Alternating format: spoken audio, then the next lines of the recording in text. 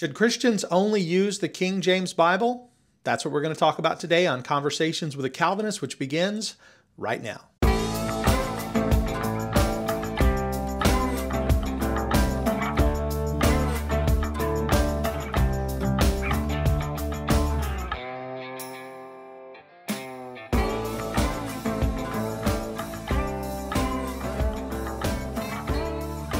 Welcome back to Conversations with a Calvinist. My name is Keith Foskey, and I am a Calvinist.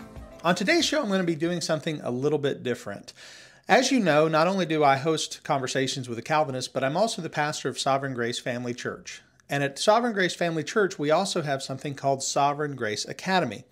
Sovereign Grace Academy is a project that we began several years ago where we wanted to provide a seminary experience to our members and people outside of the church where they can come in and go through classes very similar to classes that they would go through if they were in an actual seminary. We provide testing and quizzes and require taking of notes, and it's a really interesting experience for those who have taken it, and many people enjoy it. Well, this past week I did a class. We're in our survey of how we got the Bible, and I did a class on King James Onlyism. And I thought it might be interesting if you guys had the opportunity, those of you who are not a part of Sovereign Grace Academy, had an opportunity to get an idea of what we do at the Academy. So I'm going to include in today's podcast the recording of my lecture on King James Onlyism. And I'd love to hear your response in the comments. Thank you for listening, and thank you for being a part of Conversations with a Calvinist. Well, good evening, everyone. We are in class 7 of our 8-week study of the subject, the survey of how we got the Bible. And tonight we have a lot to get through. I hope we get through at least the bulk of it. And I want to remind you that because next week is the last class of the term, that next week is when you'll be given the final. And I'm still working on the final. I've this week been set back in my time a little, so I'm still putting everything together. But it will be coming to you in the same format that the other tests have come, the pop quizzes. So if you haven't done the pop quizzes, they are on the website, sovereigngraceacademy.org. You can go in, log in, get the link, go straight to the link, take the test. The test will be essentially your final grade. If you show me your notes next class, that you have taken notes, and you receive a passing grade on the final, then you essentially have passed. As long as you've been, taking notes every class and you pass the final. I'm not counting the pop quiz grades toward your final grade this time. Now, next term I may, but because all of this was new, the using of the new technology and the testing and everything, I just don't feel like I should, hold you to that standard for the first 2 pop quizzes. But those were practice. This one's the real deal. This final will determine your grade, and as always, you have to receive a C or better to receive the certificate. So, but most of you have done very well. And that includes our online students. Average test score, I get a copy of everything. The test software sends me everything. I see where people are having trouble. I see where the issues are, and our average testing score is way above passing. I mean, it's in the high 80 range. So that's very positive that everyone's doing so well. So I'm thankful. Well, tonight we are going to continue on with what Brother Mike taught last week. Last week was the survey of how the English Bibles, and if you weren't here, please go back and listen to it. He did a wonderful job of outlining the various English translations that have come, beginning with Wycliffe's text and then on down through the various editions and revisions. And tonight we're going to study just specifically what's known as the King James Only movement, which is a subset of the larger study of the English Bible. So let's begin with a word of prayer. Father in heaven, I do thank you for the opportunity to teach your word and to talk about the history of it. And Lord, we know that the subject that we are going to discuss tonight has engendered many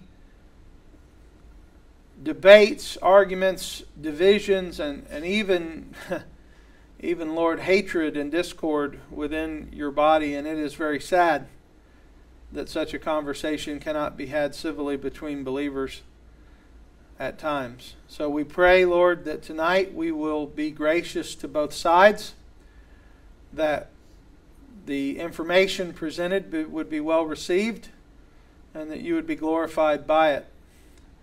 And Lord, most of all, that we would always be those who want to know the truth, not simply have our traditions verified, but Lord, to have if our traditions are incorrect, to have them corrected. And I pray, Lord, that all of this would be for your glory and honor in Jesus' name. Amen. Most of us have had some experience, whether it be positive or negative. Most of us have had some experience with the King James Only movement. There are entire denominations of Christianity and seminaries and Christian colleges which are committed to the belief that the King James Bible is, in fact, the only Bible that should be used in the English-speaking world. David's coming in. If somebody would open the door for him.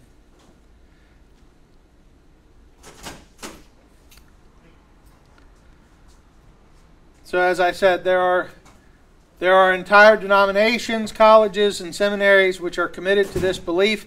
I remember years ago being in Pensacola, Florida, where I was attending a Bible conference.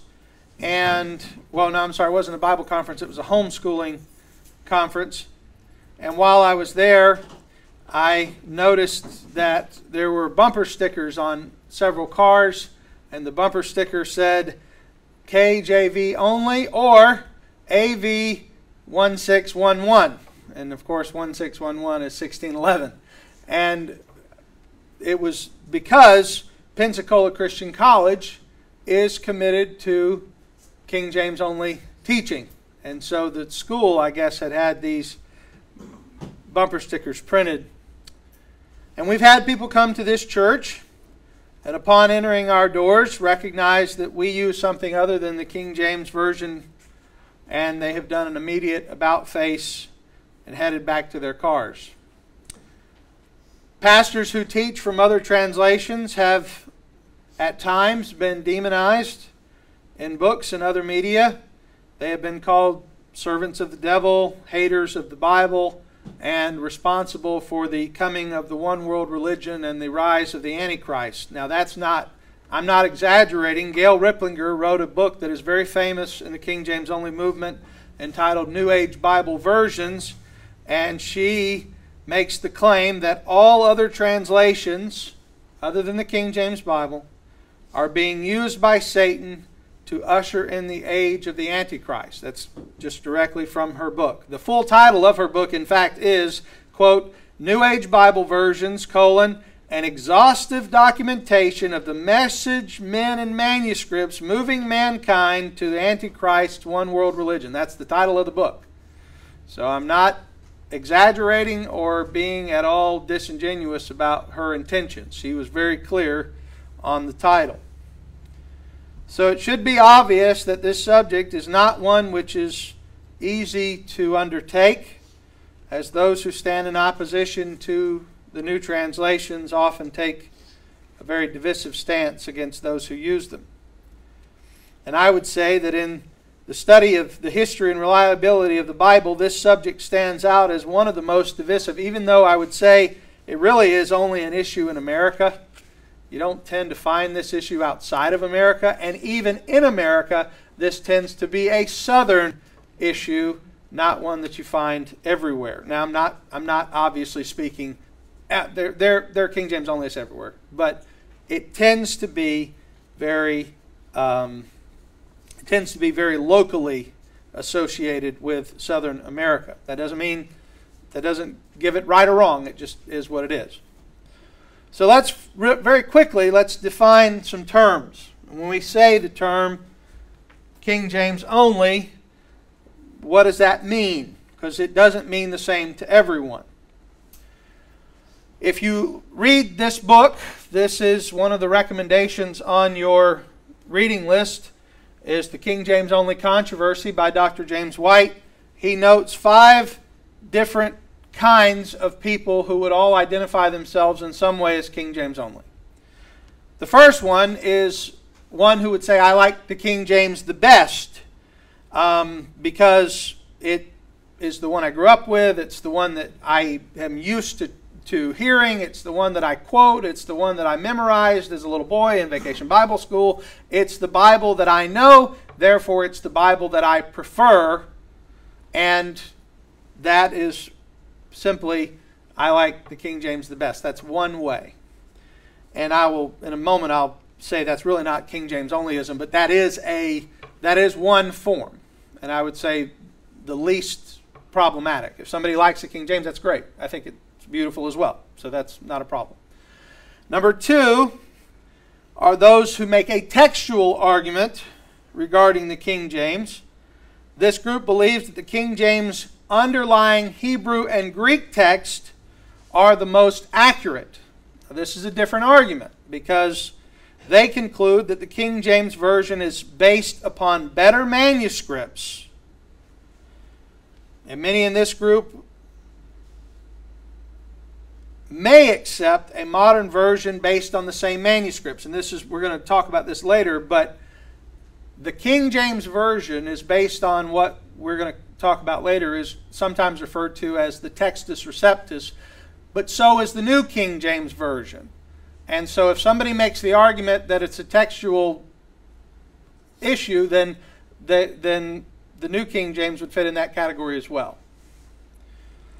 The third group is those who believe in what is known as received text only. Received text only is a view that the Hebrew and Greek texts are believed themselves to be supernaturally preserved. And you say, well, what's the difference between this one and that one? This one would specifically refer to the Textus Receptus itself, because there's different types of texts. And we've talked about this in our textual variant class. We've talked about this in our New Testament survey, or rather New Testament transmission. You have different text types. So you have what's known as the Alexandrian text type, you have the Byzantine text type, the Western text type, and the majority text, which are different types, different families of manuscripts. But the TR is not a manuscript. The TR, when you hear that, that means Textus Receptus. The Textus Receptus is not a manuscript. It is a printed edition. That's not the same thing. A manuscript is handwritten. That's something that was handwritten, passed down. The TR is a printed edition after Johannes Gutenberg, and it represents a critical study done by different authors. We're going to see this later, but it began with Erasmus, and then it was Stephanus, and then it was Beza. And the Textus Receptus represents their work. And so there are those who would say the Textus Receptus is what is to be understood as the only text that should be used. And the one that is used is, as we'll see, the one that was edited finally by Scrivener, and it was reversed, as it were. The readings in it were decided because of what the King James translators chose. So there was, I'm going to do a little timeline in a minute and show you how all this works out. But it's different to say I believe the textual argument versus the TR only. Some will say TR only, and that's different. Number 4 is the inspired King James group. There are those who simply believe the King James Version itself is inspired. In the same way that the New Testament documents, the Old Testament documents are inspired, there are those who would say the King James Bible itself is inspired by God.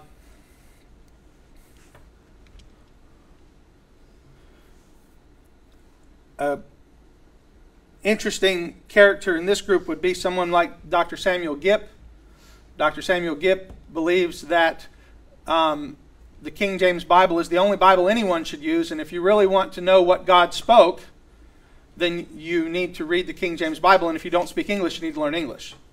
And I'm not misquoting him. I literally heard him say that. It came out of his mouth on the John Ankerberg show, which was recorded in 1993 or 94. He was asked, is the King James Bible the only Bible people should use? He said, yes. He said, well, what if you're Russian and you don't speak English? He said, you need to learn English. He said, you have to learn English if you're a pilot, because all pilots have to learn English. You have to learn English for commerce, because everybody who does business, Japanese people. This was his exact argument. He said, Japanese people learn English. You have to learn English. Therefore, everybody should learn English so they can read the King James Bible, because it's the only inerrant word. Now, again, I promise you I'm not exaggerating. I can pull the video up right now and show it to you. That, I think, is a far extreme view. That is not the view held by most, but that is the view held by some. And Peter Ruckman, Samuel Gipp, and others hold a very extreme view. And that's it.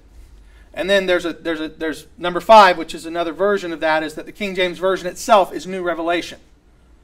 That the King James Version itself is new revelation, or an advanced revelation from God. That would be closer to Peter Ruckman's position. That the King James itself is revelation from God. So instead of dealing primarily in providence, we're dealing with God inspiring the translators. So I'm going to distill these down for the simplification of our class. Because I said there's 5, and there are 5. If you really get into the nuances, there are even more than that. But I'll give you the 2 that matter. There's those who prefer and those who say only. So you have KJV preferred, and honestly, this class will not challenge that one bit. I have no problem with King James preference, and there are times where certain texts I would prefer the reading as well. But King James Onlyism is not the same, because as one interview I watched with Steven Anderson, who, again, some would say I'm pulling the worst of the worst, but I am pulling ones who have a lot of video screen time. Steven Anderson said, if you were saved without hearing the King James Bible, you weren't saved. Again, I'm not exaggerating. I could pull a video up right now and show it to you. In fact, I brought along some videos I want you to watch. I'm going to put them on the site. Now, I don't expect you to watch this because more 8 hours of video here. But if you do, you'll see I'm not exaggerating. Steven Anderson said, hearing comes by the Word of God. Or, sorry, faith comes by hearing. Hearing comes by the Word of God. King James Bible is the Word of God. Therefore, if you didn't hear the King James Bible, you didn't get saved. You don't have true faith. That's the argument. And as a syllogism, it works. As a logical syllogism, King James Bible is the Word of God. Faith comes by hearing the Word of God. If you didn't hear the Word of God in the King James, you didn't get saved. Because faith comes by hearing the Word of God. That's a syllogism that works if that's the position you hold. But it is an extreme and incorrect, dangerously incorrect position. Because it causes an entire writing off of a generation of people who've not read the King James Bible as being impossible to be saved. While most Christians appreciate the value of the King James Bible, and I do, as I've said, and I want to say this before I even finish this sentence, I want to say something. When I study every week, and it's my job, so I do study every single week. When I study every week, I usually have about 5 different English texts and a Greek text in front of me. The 5 English texts that I use is the ESV, because that's what I preach out of. The King James Version, because we have people in this church that use the King James Version, and so I want to see what they are seeing, especially if there are any differences that I have to address. I use the New American Standard Bible because as far as accuracy to the original, it's probably the most accurate in its rendering, even though sometimes it's choppy and it doesn't sound very poetic or very good. It's probably the most accurate. I use the New English Translation because the New English Translation is a textual critical edition which addresses textual critical additions and helps me justify some of the differences between the King James and modern translations, and that helps me. And I'll throw another one in for fun, because there are other translations like the NIV or the NLT that give dynamic equivalents that allow me to at least see a different way of reading this same thing. And then the Greek text shows me what's underneath all of it. And so I can look at all of that. And just, yes? You want to use the ESV too? That was my first one. That's the first one I said. Oh, I didn't know. Did I say ESV? Yeah, that was it. Yeah. That's the one I preach out. Okay. I actually outline from the ESV because I know that's the text that I'm preaching out of. Yeah. So the ESV is primary for me, not because it's my favorite, but because it's the one that's in the pew. And I try to at least, I would say 80% of our church has an ESV. And so I just want to be consistent with is what most people have. Now that's changing. 10 years ago, 90% had an ESV. But Brother Mike and Brother Andy both use different Bibles, so it's not the same as it used to be. And if I get my chance, I may sneak that NASB back in there, but it's probably not going to happen. Probably not going to happen because we're not buying all new pew Bibles. And the one person I do care about is the person who's never read the Bible before. They come into our church and all they have is the one in front of them. I care about that person because they're going to pick up the Bible we hand them, and I want it to be the same one I'm preaching out of. I know Mike, and he can handle being different, and he can understand. Mike, I'm talking about that Mike because he has King James, and then you got Mike Collier. He's got a New American Standard. It's not going to bother them that there's some differences. They can figure it out. But a brand new person, I want to be reading the same thing they're reading. I think that's helpful. So I got a little off topic there. My point is, though, when I study it all because I can't help not to. But while most Christians appreciate the value of the King James, and I do as well, we have to realize its weaknesses and the need, I believe, for at least considering why the new versions exist. And that's what we're going to do tonight. I want to read a quote. This is from Underwood. This says this. It says, quote, "The King James Version of the Bible was based on the best Greek and Hebrew text available. This contributed immeasurably to its worth, for most English Bibles had been translated from a Latin translation. Thus, the King James took English readers a full step closer to the original message. But that was over 350 years ago. Now, over 400 years ago. Now, archaeology has contributed much to biblical study since that time, and textual criticism has made some significant advances since then as well. So we have to consider where we are in history and what the men who translated the King James Bible would have used had the same tools been available to them. And so it's important that we take a balanced view of all of this and we not allow our presuppositions or a priori commitments to certain traditions cloud our understanding.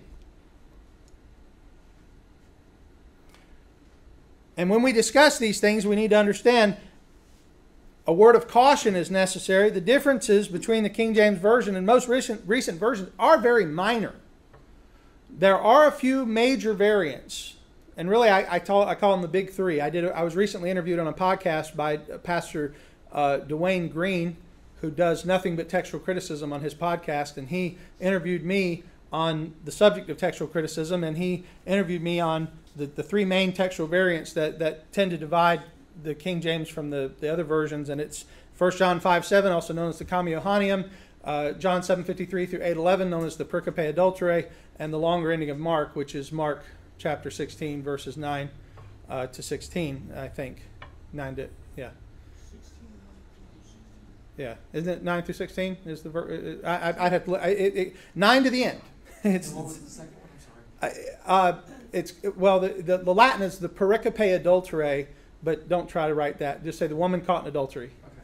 And it is John 7:53 through 8:11.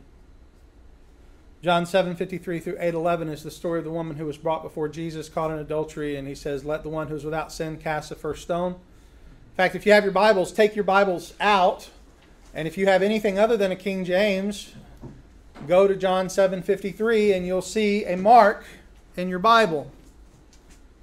I'd like to hear what your Bibles say, actually. Be curious. So it's the last verse of John 7. And what does yours say, Billy Ray? Mine's ESV. It says the earliest manuscripts do not include. The earliest manuscripts do not include this. What? By the way, how many of you watched, I hope you all did. Did y'all watch the class I did on textual variants? Sitting in front of the blue screen? I talked about some of this. I don't know if I got to that one variant, but we talked about how variants arise and where they come from and what they are.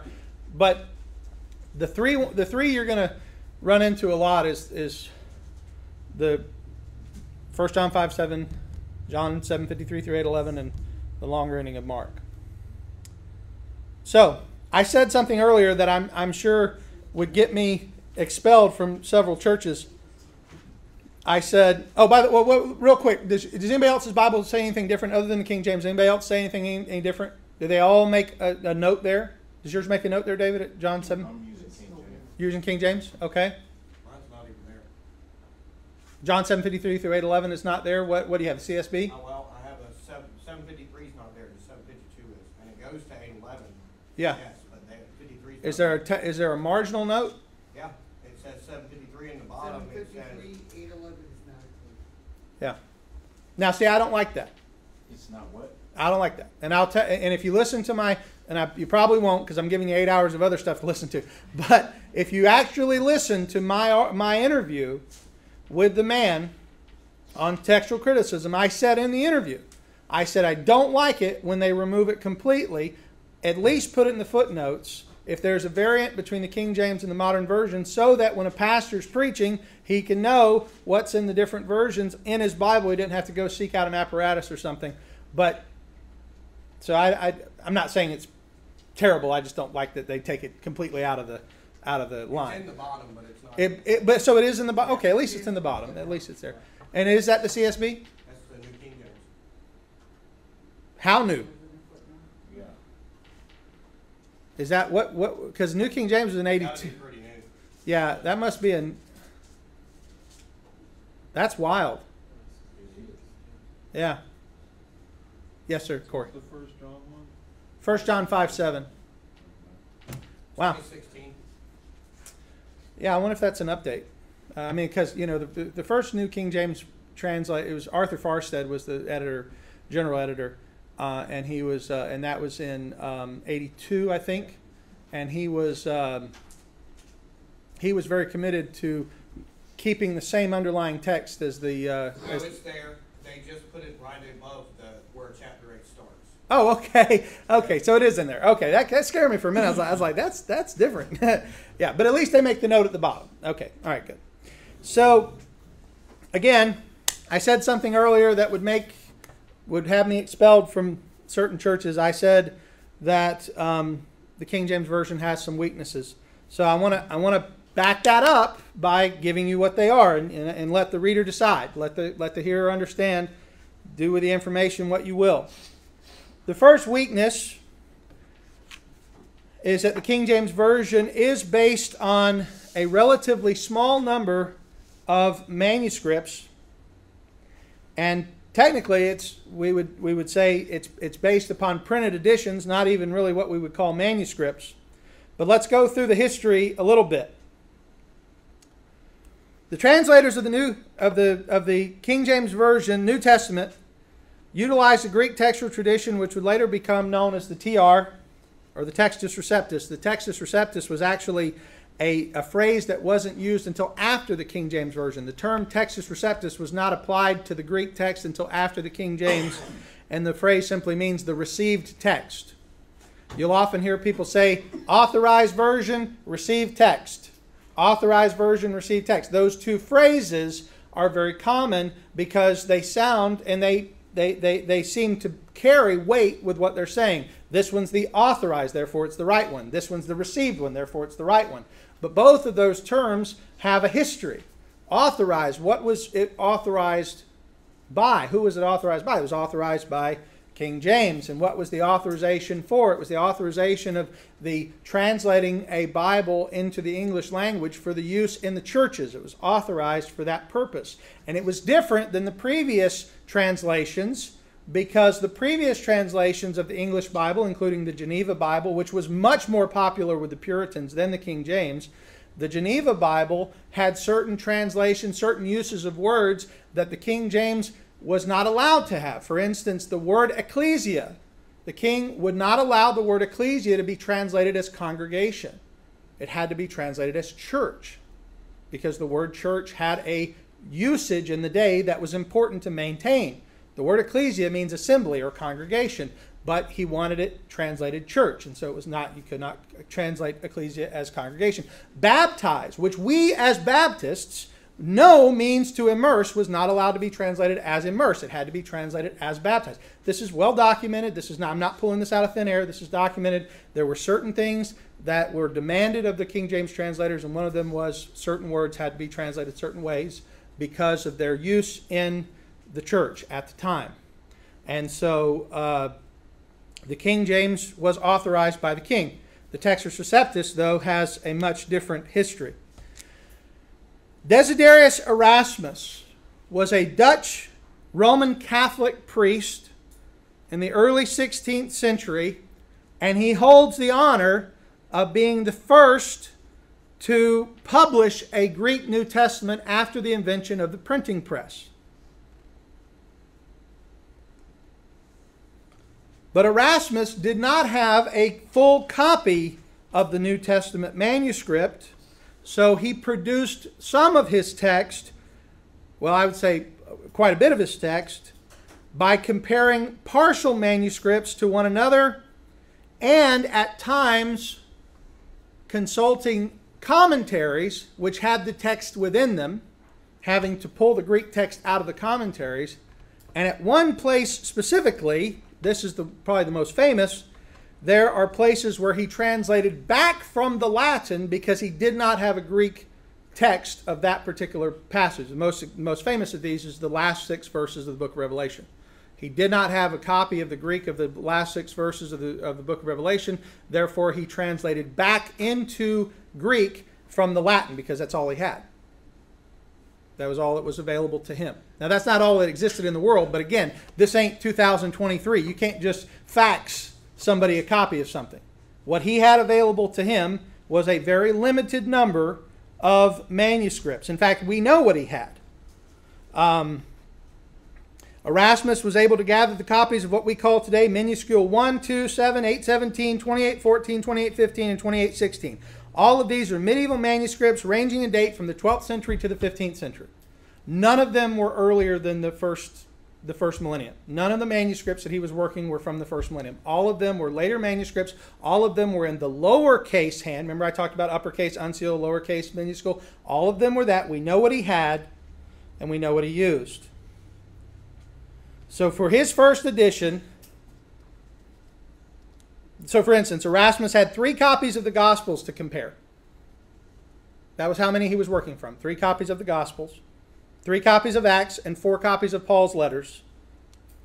And again, only 1 of the book of Revelation, and that one was not complete. Thus, a few verses in Erasmus are not based on any Greek manuscripts at all. This is why there exists today in the Textus Receptus renderings in the Greek that are not in any Greek manuscript in the world except for those Greek printed editions.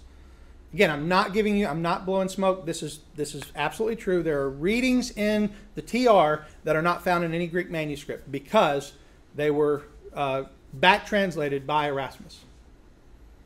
So that's the first edition.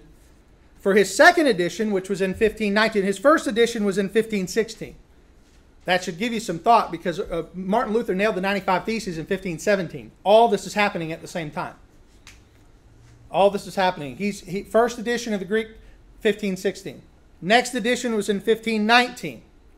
He gained access to some other manuscripts. Thus, he engaged in textual criticism. This is the part that I love to point out to people. That when we talk about doing textual criticism today, people don't like that. Well, the guy who was the first to put these words from a handwritten manuscript to a printed manuscript himself engaged in textual criticism because he had to deal with the text that he had and he had to make textual choices based upon the manuscripts that he had. He was doing the same thing we're doing today on a much simpler level because he didn't have as many manuscripts to work with. So he gained access to manuscript 33, a 9th century copy of the New Testament. So he was able to have an older manuscript at that point. But again, it lacked the entire book of Revelation, and there was some damage to the Gospels. His third edition was in 1522.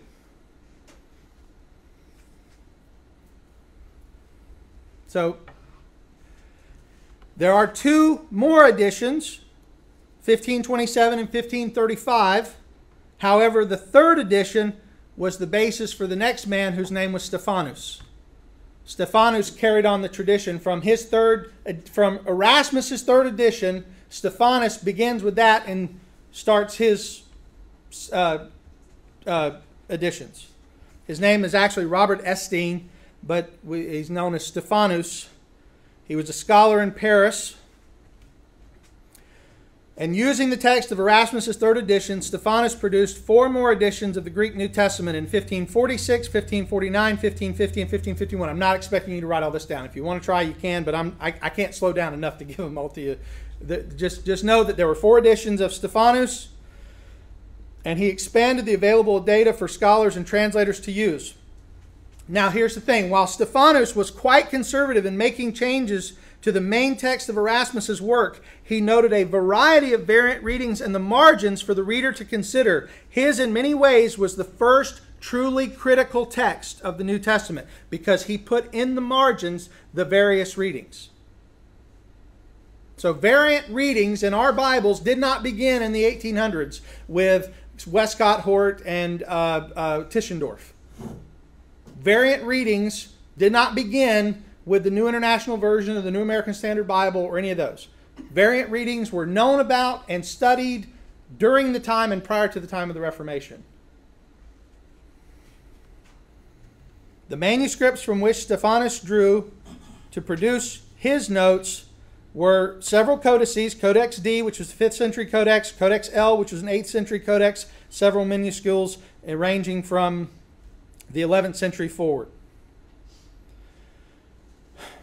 There was also the 16th century printed text known as the Complutensian Polyglot, which was a multiple translation version in one. You know how you'll get sometimes like an NIV, KJV in the same book? Well, that's called a polyglot, and they had that at that time. Imagine the work that went into that. It just boggles the mind, but it exists. It's called the let me try it again. Complutensian Polyglot. Complutensian. Complutensian. Complutensian Polyglot. And it was a 16th century printed text.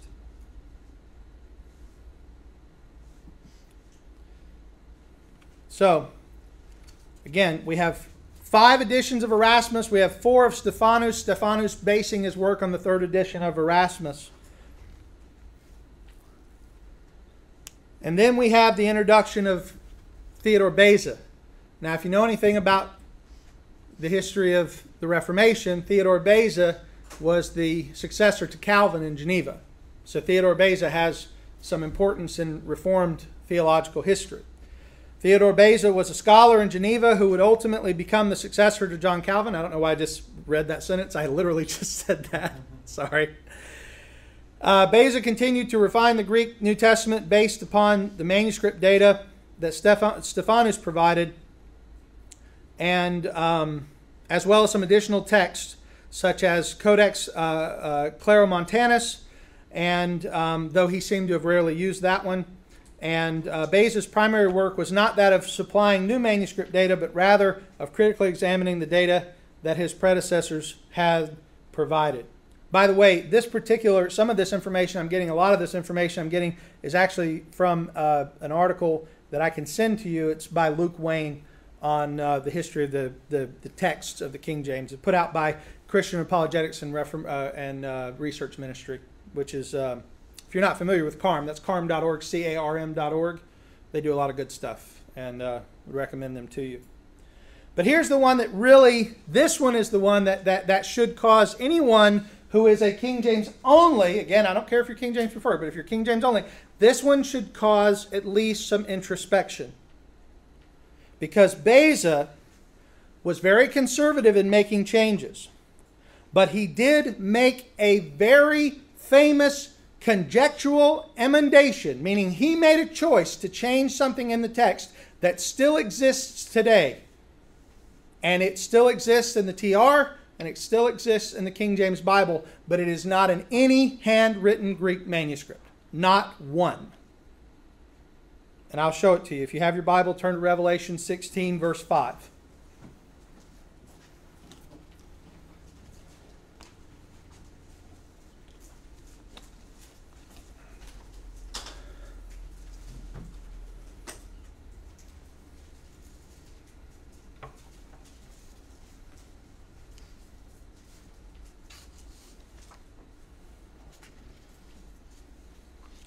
In Revelation chapter 16, verse 5, the King James reads, well, the phrase that is in question is the question, and shall be. But I don't have a King James in front of me, so Mike, I'm going to have to ask you to read it. Mike, would you read Revelation 16:5 for me? And I heard the angel of the waters say, Thou art righteous, O Lord, which art and wast and shall be, because thou hast judged thus. Okay. Who was? Who was and shall be.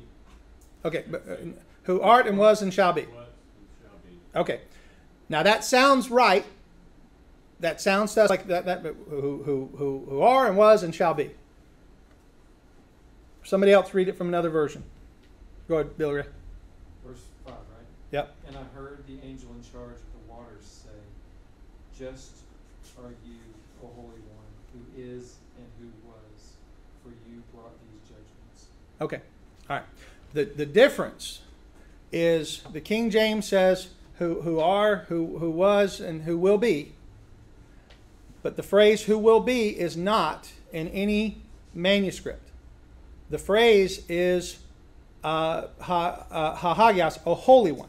And that's why it translates it as holy one here. Who was, the holy one. That phrase, the holy one. You say, well, that doesn't sound right. Well, it doesn't matter if it sounds right. It matters what is true. And what is true is this. The King James reading is based on Theodore Bayes' 1598 edition of the Textus Receptus, and that reading, kai ha esamenos, does not appear in any existing manuscript. Existing manuscripts all read kai asios or hi asios, or excuse me, kai hasios, ha asios, or kai asios. They all say holy one. None of them say and shall be. No manuscript in history, no Greek manuscript in history says and shall be. Now, it does say it in other places. At the beginning of Revelation, who was and will be. It says in other places. So, and this is Bayes' work. He saw it. He felt the need to change it because he didn't think it read like the others. And he made the change. The change, we can see it in history. We know where it came from because he harmonized it with Revelation 1:4, 1:8, and 4:8. Because those say was and shall be. He added the phrase and shall be. It is not in any Greek manuscript. Beza did this based upon his own speculation that this is what it should read. Not because that's what it read. That's not because he had any manuscript evidence. You say, oh, it sounds like a conspiracy theory. This is what he wrote. He wrote that this he had made an assumption based upon the fact that it says this in other places. That must be what it says here. And he changed it. And there's been never. He assumed they would find Greek manuscript to support it. He assumed at some point they're going to determine that that was the real reading. We haven't. Nobody has. And so here's the key. A lot of times when I have discussions with King James Onlyism, and this came up on the podcast where I was interviewed, because the man interviewing me was a Byzantine prioritist, which is not the same as a King James Onlyist, but it's close. The man interviewing me was a Byzantine prioritist, and he said, Psalm chapter 12 says, God's word are pure, refined, as gold refined in a fire, tried 7 times. How can you say that these new translations are God's word when they have these variations? We can only have one translation that's right. It's got to be the King James. Now, that wasn't the argument he made, but he was saying that's an argument that has been made. And I say that argument doesn't apply to the King James either. Because if you take Psalm 12, which I don't think is about a written text anyway, but if you take Psalm 12 and apply it to the King James Bible, you run into a problem. Number one, is that the text it's based upon, I've just shown you that the text it's based upon has some issues of history. Number two, the King James Bible was translated in 1611. But people who carry a Bible today and they call it the King James Bible is not a 1611 King James Bible. In general, it's a 1769 Blaney revision of the King James. And Blaney's revision of the King James is different than the 1611. And I can show you because I have a 1611. I meant to bring it out. I will go get it during the break. I have a copy of the 1611 sitting on my desk. In 2011, there was a huge 400-year celebration of the King James Version, and they sold printed copies of the original King James Version, and I have one sitting on my desk, and it's this thick and it's that big, but I'll show you what it looks like, and the readings are different than the 1769 version. In fact, the 1769 version has two editions. It has the Oxford edition and the Cambridge edition, and they are not the same.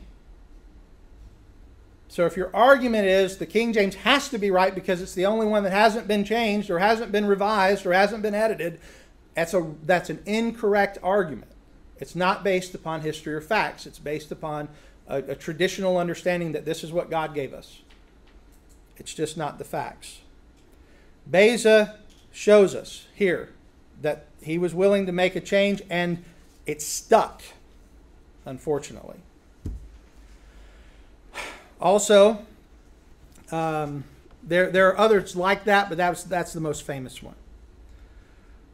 But the last thing in regard to the translators who translated the King James Bible, they're working from these printed editions. They're not working from handwritten manuscripts. The translators of the King James Bible are working from the works of Erasmus, Stephanus, and Beza, all of which are printed texts based upon handwritten manuscripts.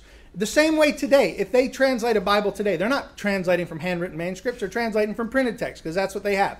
That's the same thing that Erasmus, Stephanus, and Beza are all translating from printed texts. And the printed texts that they are translated from all are different. None of them was exactly the same, because again, you don't make an edition of something without making a change to it. So Stephanus had 5 editions. Erasmus had 5 editions, Stephanus had 4 editions, and then you have Beza's work. And so you go down the line. They still had to make decisions. And the original King James, and I have it again, I can bring it in here and show you. You can look, and there are marginal notes in the 1611 King James Bible where variant readings are in the 1611. Now, they are not in the modern version, the modern King James, the one that's handed out and printed today, but they were there in 1611. I can just open it and just flip it to you and show it to you. So the history of this is not as simple as some people want it to be. And the argument is that the Textus Receptus, which is the result of this work, is the perfect Greek text. But here's the part here's the last part of this. I do need to move on because again, I'm dealing with only one argument. But let me give you a little history on what is the modern TR. Because if you ask somebody the Textus Receptus, so you talk about the TR, you can order a TR. You can go to the Trinitarian Bible Society. You can order a blue-bound, case-bound Textus Receptus. It's a Greek text. You got one? You have one? Anybody? Does anybody have? I didn't know if you might have one, Mike. Have a Textus Receptus. I know a lot of guys have them. The blue case-bound Textus Receptus. It is based on the work of a man named F.A.H. Scrivener, and it was put together not in the 16th century, not in the 17th century, not in the 18th century. It was put together in the 19th century. And it was put together based upon the readings that were chosen by the King James translators. So it is a reverse Greek text.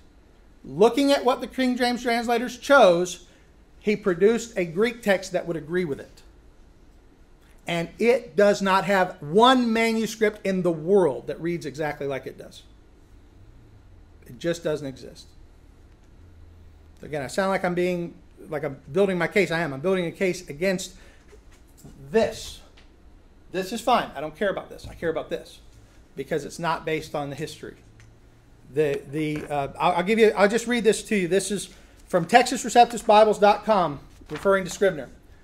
In the latter part of the 19th century, F.A.H. Scribner produced an edition of the Greek New Testament which reflects the Textus Receptus underlying the English Authorized Version. F.A.H. Scribner, who lived between 1813 and 1891, attempted to reproduce as accurately as possible the Greek text which underlies the Authorized Version of 1611. You understand, he's working backwards now. He's using the English text as his foundation and going back to the Greek and making the Greek agree with it. So now, if you buy that TR, you're buying a TR which readings were purposely chosen to agree with the King James Version. That's backwards. But that's what it is. And you can buy one. Like I said, you can order one. I want to read a little bit more of this. It says, the Authorized Version was not translated from any one printed edition of the Greek text. The Authorized translators, or Authorized Version translators, relied heavily upon the work of William Tyndale, which we're going to talk about that in a minute, because Tyndale's translational methods were used. Not his manuscripts, but he translated, and upward of 90% of the King James Bible reads the exact same as Tyndale's. And again, when we're talking about these differences, the differences are 1%. Even in the differences between the modern versions and the King James, only about 2%. We're still talking about a very small amount of information. Anyway, the Authorized translators relied heavily upon the work of William Tyndale and other editions of the English Bible. Thus, there were places in it which were unclear what the Greek basis of the New Testament was. Scribner, in his reconstructed and edited text, used as his starting point the Beza edition of 1598, identifying the places where the Textus Receptus, identifying the places where the English text had different readings from the Greek. He examined 18 editions of the Textus Receptus. 18 editions of the Textus Receptus. 18. Hear that again, because you'll hear people say the Textus Receptus, the Textus Receptus. There's Textus Recepti. There's not a Textus Receptus. There's 18 editions of it or more. There isn't just one. We've already shown that. We've got the work of 3 men going down the line. Scribner, in his reconstructed, edited text, identified the starting point of Beza's edition of 1598, identified the places where the English text differed from the readings in the Greek. He examined 18 editions of the Textus Receptus to find the correct Greek rendering and made the changes to his Greek text. When he finished, he had produced an edition of the Greek New Testament which more closely underlies the text of the Authorized Version than any one edition of the Textus Receptus. He produced a Greek text to agree with the King James Bible. So, yeah, that happened. And so you have to ask why. Why? Why would something like that happen? It happens because we have an a priori commitment to an English text. So we're willing to go back and make the Greek agree with it. That's backwards. That is absolutely working backwards. So, that is, when I say the weaknesses in the manuscripts, that's what I'm talking about. That's what I'm talking about. Now, the next part of this, and this is from your textbook. I'm just going to read a quote from your textbook.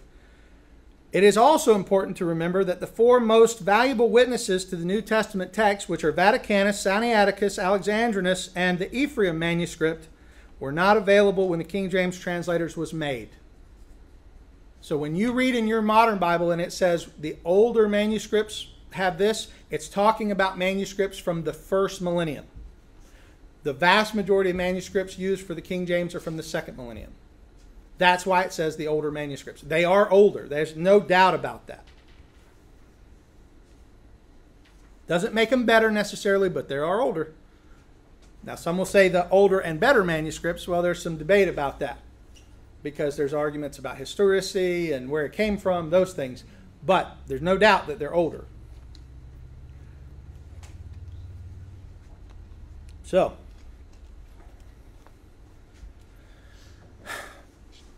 the King James Version is working on a smaller number of manuscripts.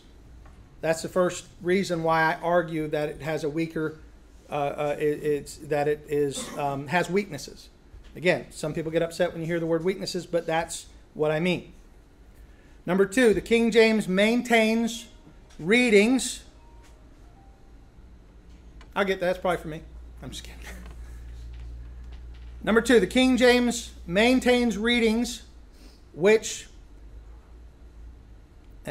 some aren't going to like me say that, I'll say it, which are not part of the original autographs. Which are not part of the original autographs. Now, you may write that differently, which assume to not be part of the original autographs. The most obvious one to me is 1 John 5:7. And I'm very aware that entire books have been written for the purpose of defending 1 John 5:7. But here is what the facts are.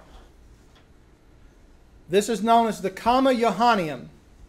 It is one small line in 1 John 5:7 where the Father, the Word, and the Spirit, and these three are one. That sentence is in the King James Bible. It is in the New King James Bible, but it's not in the NIV, the ESV, or any other modern translation. And the reason why is because it appears in no Greek manuscript before the 13th century. The 13th century. It does not exist in any Greek manuscript or patristic writing or translation, except for it is in the Latin. We'll talk about that in a minute. But it is not found in any Greek manuscript prior to the 13th century.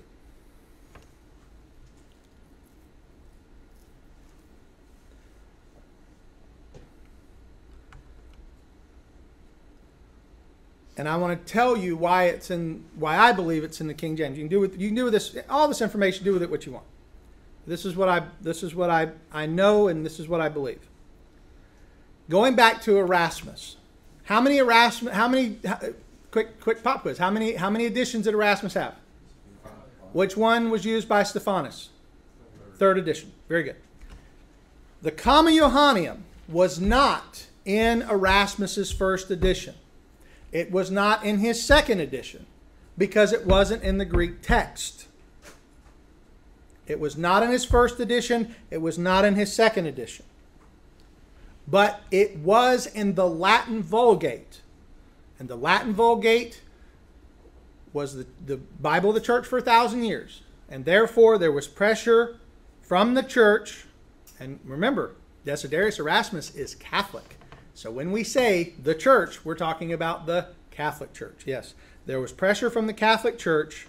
After his first edition appeared, there arose such a fervor over the absence of the comma that Erasmus needed to defend himself. And he argued that he would put in the comma, that he could not put in the comma because he found no Greek manuscripts that included it. So one was found. Codex 61. Which was dated to 1520. Yeah, exactly. Just, again. Erasmus felt obliged to include the reading, and he included it in his third edition. But in his annotations to his third edition, he doesn't protest the rendering in the text as though it were made to order, but he does defend himself from the charge of indolence, noting that he had taken care to find whatever manuscript he could for the production of his text. In the final analysis, Erasmus altered the text because of political and theological and economic concerns. He did not want his reputation ruined, nor his novum instrumentum, which is what he called his New Testament, to go unsold. Therefore, it was included in the third edition. Now, we can argue the history of the 1 John 5:7, but that's why it's in Erasmus's work. It wasn't in the first. It wasn't in the second. He said, I'll put it in if you can find a manuscript. Lo and behold, here's a manuscript. We found one. It just happens to be dated to the same time as now, but we found one. Again, I'm not a conspiracy theorist, but that don't pass the smell test, as they say. But here's the other side of that. I was asked the other day, I was asked on the podcast, I was asked, what of the three main variants, which three, where do you put them? Because there's three. The main, and there's others, I mean there's a bunch, but there's three main like argumentative ones. 1 John 5:7, I mentioned them earlier. I said I look at it as a spectrum. I say, in my estimation, there's no reason to believe in the Comma Johannem as part of what John wrote. I've never seen any evidence to believe that it is. The pericope adultery is a little bit different because it's in a lot of manuscripts, but the story moves around. In some manuscripts, it's in Luke. In some manuscripts, it's in Acts. And in some, it's at the end of John rather than at John 7. So the story, I think the story's true. I just don't think John wrote it. I think it's part of oral tradition that made its way into the text. So I handle it a little differently. And the longer ending of Mark is more difficult because there's very few manuscripts that miss the longer ending of Mark. So you have to treat it a little bit more, a little bit differently. Because I would say there's more textual history for the much more textual history for the longer ending of Mark. And this gets to the issue of when you hear somebody say the King James represents the majority of manuscripts. Not here it don't. In 1 John 5:7, it's nowhere close to representing the majority of manuscripts. Neither in Revelation 16:5, because in Revelation 16:5, no manuscript has it. And in 1 John 5:7, only a few manuscripts, late, possibly produced for the purpose of, have it. But it's not in the other manuscripts. It's just not there. And therefore, the defense of it, to me, if it's working backwards, as I said, working backwards. So, are there texts in the King James that should not be there? I argue yes, based upon these things. And the two most just obvious to me is 1 John 5:7, Revelation 16:5. At least not the whole text, just a word. Revelation 16:5. It's literally asamenos. It's one phrase. It shouldn't be there. So, notice what I didn't do tonight. We're fixing to take our break. Notice what I didn't do tonight. I didn't make my argument about the King James based on archaic words. That's usually the one that people, when it comes to the King, I don't like the King James because it uses, pisses against the wall or something crazy. Like there are phrases in the King James that we just don't use anymore, right? But it's in the King James, right? And there are people who make that their argument, that we shouldn't use the King James because it uses archaic language. We could talk about that. And if you have questions about it, I'm happy to talk to you about it. But I didn't make my argument based on that. And I didn't make my argument based upon my argument that all of the new versions are superior, because I don't believe that either. I said we should use all of them, and we should compare all of them, and we should be fair and be honest about every textual variant and look at its history. And as I said, I think there's places in the King James where the variant would support the King James, and I think there's places where the variant doesn't. And therefore, I think we should be honest. This is taking an eclectic approach to textual variation. Reasoned eclecticism is my position. Because there's Byzantine priority, there's majority priority, there is TR only, and then there's reasoned eclecticism. That's the four views, and I happen to have the last one. There's more views than that, actually, but that's most likely for you to run into.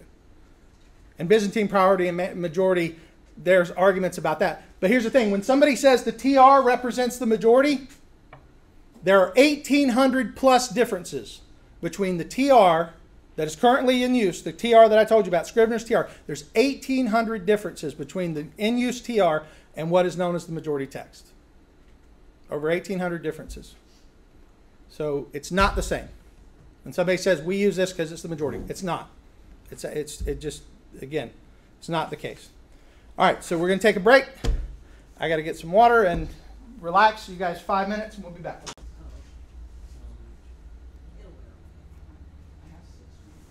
There we go. All right, we are back. And so for our last, I have more, but I feel like we've sort of exhausted the textual question. Well, first, anybody have any questions on what I've said? You want to throw out a question or an issue?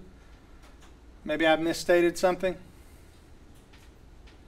And again, I'm not perfect. I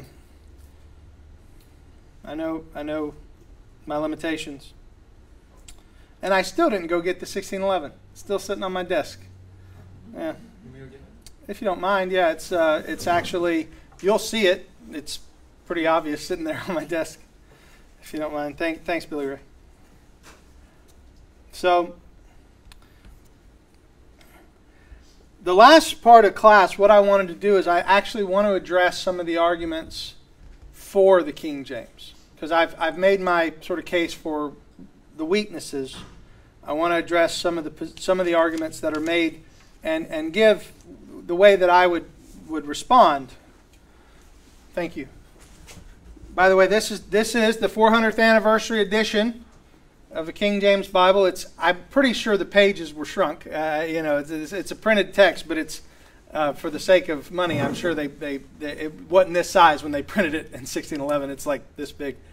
But you can come and see, if you want to see after class, you can see the marginal notes here. They're literally on almost every page there are marginal notes. Some of them are alternate readings. Some of them are translational differences, where it said it could be translated this way or it's translated this way. Some of them are cross-references. Like this here is cross-reference for 1 King chapter 8, and it's in the Song of Solomon. I'm sorry, no, 2 Chronicles. So you can see that there as well. So there are those. Also, remember the 1611 King James Bible did have the Apocrypha in it. That was part of what was translated because why? It was in the Latin. And it was believed to be part of God's Word. So we've talked about that in a previous class. But this is a facsimile copy, or not facsimile, but a photocopy of what the text would have looked like. You'll notice such as things like F's or don't look like F's, they look like S's. And the S's, there are certain things that are just different ways of forming letters. But that wouldn't make it right or wrong. That's just a historical difference.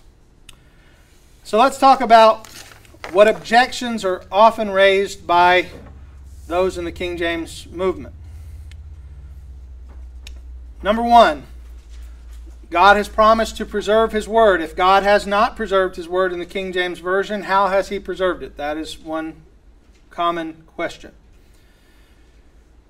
And to answer this question, we have to first realize the foundation of the question. The question assumes that the only way to preserve the Bible is to have one perfect, absolutely perfect text to go from that undergoes no changes and remains intact in the same condition in which it was originally.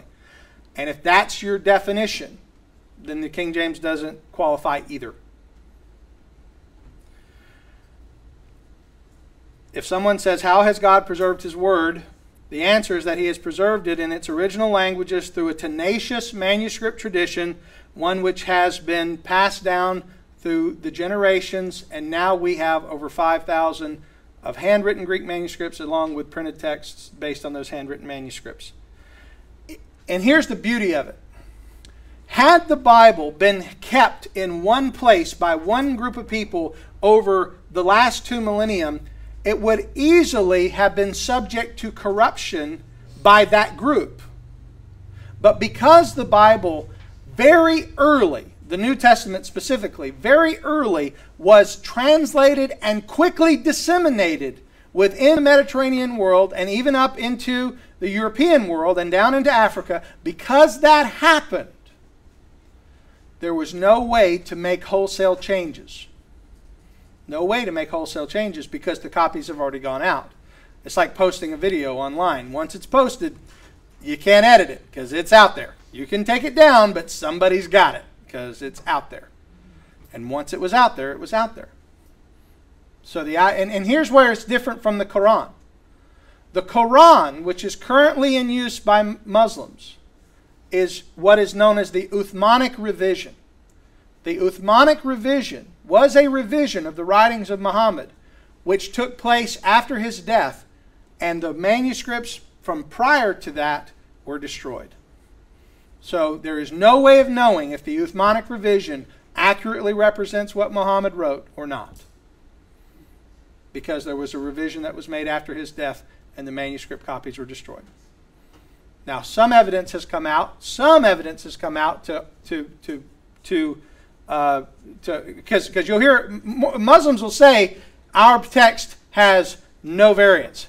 It's not exactly true. There are some variants in some of the manuscripts, but it's not like what we have, because our manuscripts went everywhere, copied by everywhere, copied by professionals and by peasants, copied on leather and copied on papyri.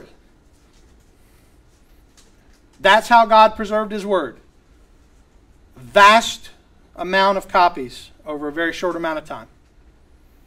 I mean, think about it. Why do we still have copies from the 2nd, 3rd century, 4th century? Why do they still exist? Because they were going out like gangbusters.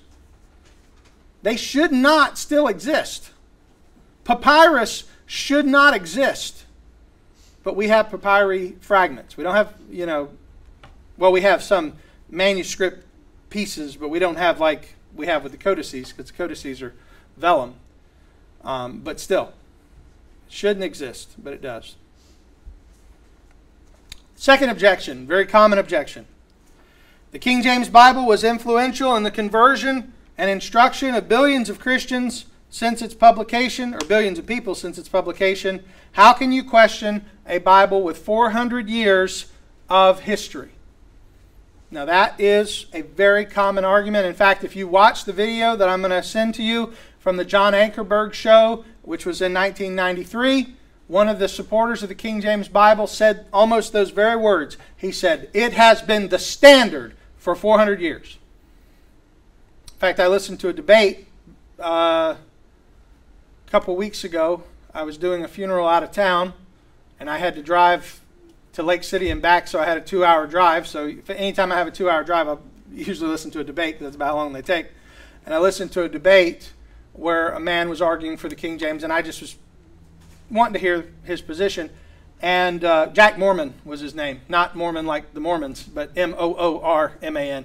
And Jack Mormon said, "I love a standard, and the King James gives me a standard, and you don't know where you stand without a standard." He said that. He must have said that 6 times. I still remember it. "I love a standard. King James is a standard. You know where you stand if you have a standard." And that was his position. This is the standard. It's been the standard for 400 years. Why change the standard? Right? The problem with that argument is that's the same argument that was used against Erasmus regarding the Latin. Because when Erasmus was producing his first edition of the Greek New Testament, based upon the handwritten manuscripts, when he was doing that, there were people who said, "We have used the Latin for 1100 years. Why would we change?" The Latin has been responsible for the conversion and instruction of countless people for 1100 years. Why change? So the same arguments that are used by King James Bible to say it's 400 years, why change, are the same arguments that were used for the Latin 400 years ago.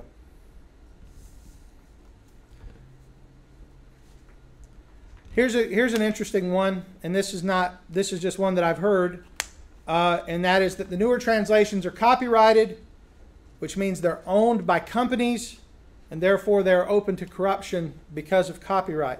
The King James Version is not copyrighted, and therefore it is free from motivation. Now, I might surprise you. I sort of agree with this one in one sense. I believe that the reason why we have so many English translations is because publishing houses did not want to pay royalties to other translations, and therefore they produced their own translations so they could produce their own study Bibles, their own study material with their own translations. So, for instance, you don't have to pay, Crossway doesn't have to pay Thomas Nelson for the New King James because Crossway has the ESV. And NIV, which is Zondervan, doesn't have to pay Crossway for the ESV because they have the NIV. I believe that, I'm not saying it's a scandal, but I am saying money is a motivator.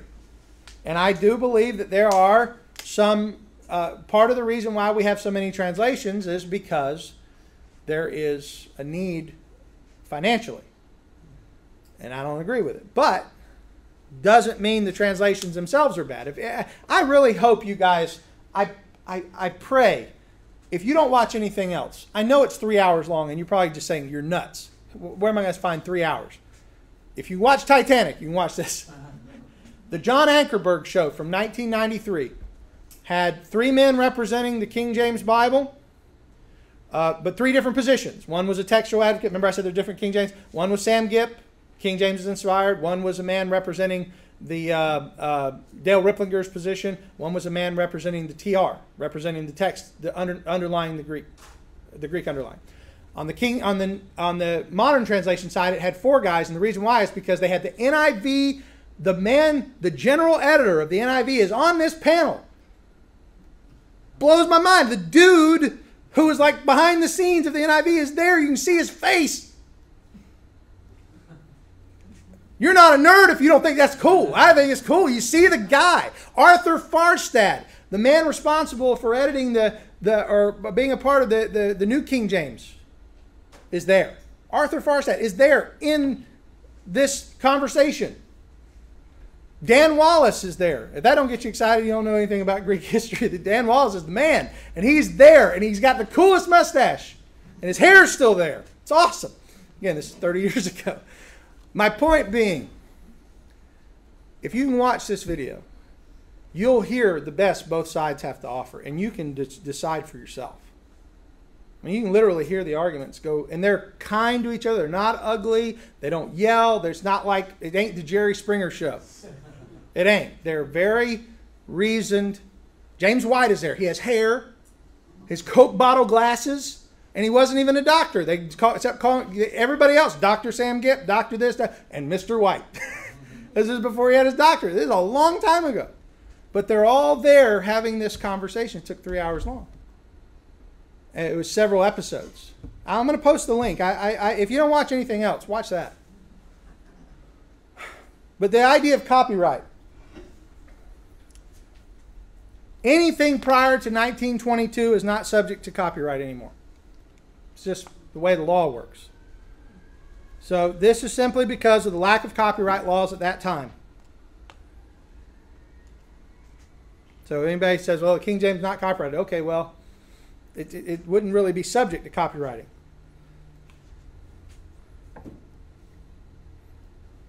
But I will say this, just to add the thought.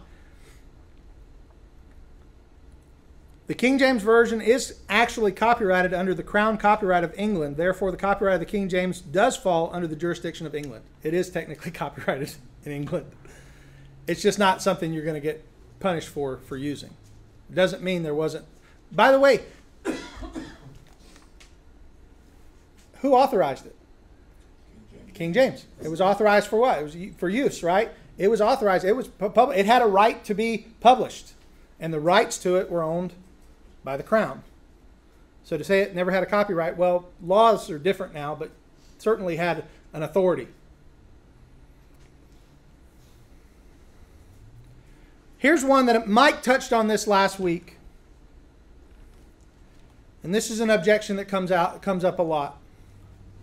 And that is that the earlier manuscripts, such as Sinaiticus specifically, but also Alexandrinus and Vaticanus, that the earlier manuscripts were compiled and corrupted by heretics.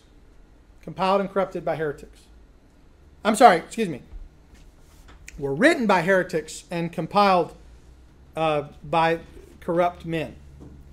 And you'll hear people talk about Westcott and Hort, and they'll talk about these men were not good men. But here's the problem with that argument. We are not even if you could prove that Westcott and Hort kicked puppies and Kurt Allen baptized cats, whatever you can prove about these men. The texts are open for everybody to study now. You can go online and you can look at Sinaiticus yourself. You don't have to have these men tell you anything. All of the evidence is there for everyone to see. So the argument that these men made these changes and made these corruptions, one, it's just not based in reality, and two, we have the manuscripts to see for ourselves. I can walk into my office, I can pull Philip Comfort's textual encyclopedia down, which has an encyclopedic study of almost every major variant in the New Testament. I would say every major variant and most of the non-major variants. It's this thick. You can open it up. You can look and see what if for instance, Revelation 16:5, what manuscripts is in? Why is it introduced into the text? And it's right there. So demonizing Constantine von Tischendorf or Kurt Allen or any of these men is useless. It's called ad hominem. And if you study anything about logic, the first logical thing you don't do is you don't attack the man, you attack the argument. And when we attack the man, we demonstrate our position to be faulty.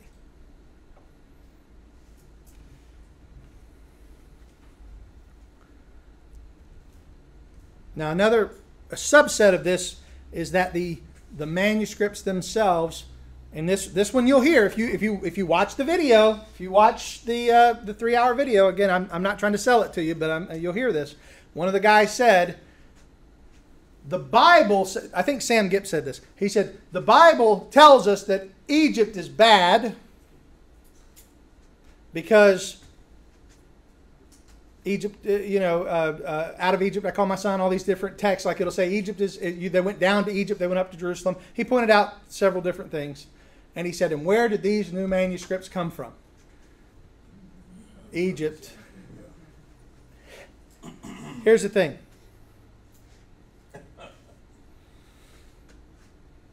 While the discovery of many of these manuscripts has been Egyptian, because Alexandria, that's why we call it the Alexandrian text type, many of them, there is no proof that that's where they were written. Right. Remember, these manuscripts are copied and sent all over the world, taken all over the world. And the same readings in these manuscripts, many of them are now being found in other manuscripts in other places. So to say that this was some kind of Alexandrian corruption based upon some mythical Egyptian evil that was only in Egypt, the heretics were only in Egypt, and they made these corruptions. First of all, it doesn't make sense on a practical level, because whatever corruptions you argue, nothing changes an essential doctrine of the text. If you go back to my variant class 2 weeks ago, what did I say? The vast majority of textual variation is either meaningless or unviable. Meaningless means it doesn't change the meaning of the text. Whether it's Christ Jesus or Jesus Christ, that's a variant, but it doesn't matter because it doesn't change the meaning. Or if it says the Lord Jesus Christ, or if it just says Jesus Christ, or if it just says Christ, doesn't change the meaning. But that's all a variant. That's a meaningless variant. And then you have, on the other side, what we would say are unviable variants. Revelation 16:5. That's an unviable variant. It does not have historic viability. It cannot be part of the original. If it is, there's no reason to trust anything in the handwritten manuscripts. Because if something can be not there and magically produced 1,600 years later, then we have no reason to trust the manuscripts at all. That's my argument for 1 John 5:7. Because it ain't in the manuscripts until the 13th century. If it weren't there and then it comes into the manuscripts, how was it lost did no one see it for 1,300 years? Why didn't Athanasius use it when he defended the Trinity? When Athanasius, I asked Thomas Ross that. Thomas Ross is a King James advocate. I interviewed him on my show, and I asked him, I said, why is it that Athanasius, in his defense of the Trinity, did not use 1 John 5:7? It says, there are three that bear witness in heaven, the Father, the Word, and the Spirit. These three are one. That's like a slam dunk. That's like, oh, Jordan fades back. That's a slam dunk for Trinitarianism. Not one early church father who was defending the Trinity used that text. Not one. All of this. And Thomas Ross told me, well, I don't believe Athanasius is part of the true church. Athanasius, the man who stood against the Arians and the Arian controversy in the 4th century, the man who literally the phrase Athanasius contra mundum, Athanasius against the world, that man, not part of the true church. Again, because we have an a priori position, we have a position we've already determined is true, everything else has to be determined by that. That's a problem. That's a problem. So, what we have now, because when I say, well, you have the Alexandrian manuscripts, the Western manuscripts, the majority manuscripts, the Byzantine, and the TR. What we have now, actually, is we have all of the manuscripts that we can look at in our apparatuses and things that we have, tools, that we can now see what's the most likely reading based upon several factors. Several factors, such as factors like conflation, textual emendation, accidental exclusion, and inclusion.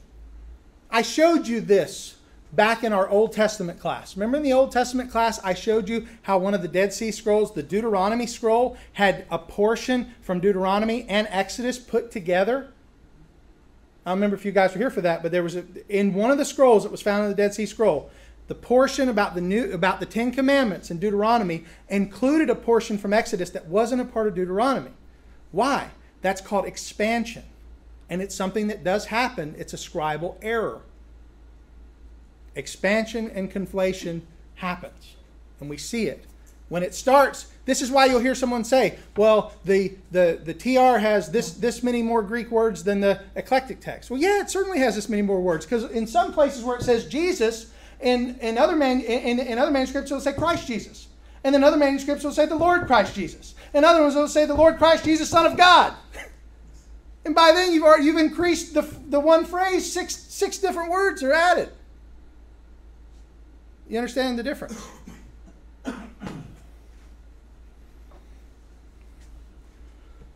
So the argument that these texts were written by heretics and uncovered by corrupt men is not a reasonable argument in my opinion. And here's the other thing. I know we got to finish, so I'll make Desiderius Erasmus is the fountainhead of the TR. I think I showed that earlier, right? It was his editions that Stephanus used, Stephanus Beza used. Desiderius Erasmus, fountainhead of the TR. Desiderius Erasmus was a Roman Catholic humanist who argued against the Protestants and wrote against Martin Luther. So if you want to take issue with somebody, if you want to say there's a man we can attack, I don't. I think what he did was awesome. I look at his historic situation and I think, he did a lot of awesome things, even though he was wrong about some things. I think he has a phrase, and some of you maybe have seen this. It's quoted or attributed to him. He says, "When I have money, I buy books, and if I have any left over, I buy food and clothes." So Erasmus was a brilliant man. I don't take anything away from him. But historically, Roman Catholic, humanist, which is not the same as modern humanism, but humanist scholar, meaning he was believed in the importance of ancient languages and things like that. So wasn't as bad as a modern humanist, but he was a Roman Catholic, humanist, and a hard opposer of the Reformation. And he and Martin Luther debated one another, and it's in the book, The Freedom of the Will. Bondage. I'm sorry, you're right. Freedom of the Will is Jonathan Edwards. Thank you. Bondage of the Will. So, in the end, where do we find ourselves? Well, if you prefer the King James, God bless you. I think it's wonderful. I think it sounds great. I think it's certainly not something that I would make you say, don't use it because of this variant or whatever. I would never do that. But the danger lies in someone who would say, if you don't use the King James, you're wrong. Because I think that's unfair to history. I think it's unfair to the men who have done great work in modern translations. And next week, for our final class, we are actually going to study the variation in translation and why certain translations are better than others. Because even though I'm not saying you should use the King James necessarily, I would say this: the King James is superior to many modern translations. And if you had a choice between this and many of these over here, just go with this. So don't take anything I've said tonight to be a shot to say I hate it. Because some people, he's a Bible hater, he hates King James. No, I'm trying to be fair to everything. And if I only had one choice and it was between the King James and the Message Bible, there's no question. If there was even something like the New Living Translation, because I think the King James is a more faithful to the literal rendering. I just want the original King James because it had the textual notes. All right, guys. If you have questions, send them to Brother Mike. Now this is I meant the other Mike, not that Mike. But seriously though, and I'm gonna give some more information after we finish. We need to pray for our brother who was here teaching last week, and I'll share more about that once we finish. So let's pray. Father, I thank you for your word. I thank you for the opportunity to be here tonight to talk about the history of the text. I pray that I've been faithful to the truth, and anywhere I've been unfaithful, Lord, I pray that we point it out so I can correct it. And Lord, that your people might be edified by it. In Jesus' name, amen. All right, real quick, here are the 3 videos, and I will post these. I did a podcast on the preface to the King James Version. That one you would do well because the King James translators would not be King James only. Yeah, that's in the preface.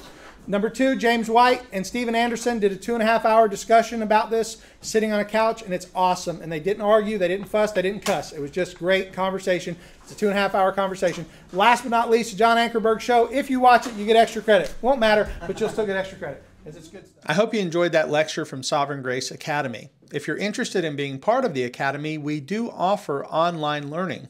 You can go to sovereigngraceacademy.org to learn more. You can go create a login for yourself and enroll in an upcoming class. We're finishing up Survey of How We Got the Bible now, and our next class will begin at the end of the summer. We're going to begin the class, A Survey of Christian Ethics. If you'd like to ask more information about it, you can send me an email at calvinistpodcast@gmail.com.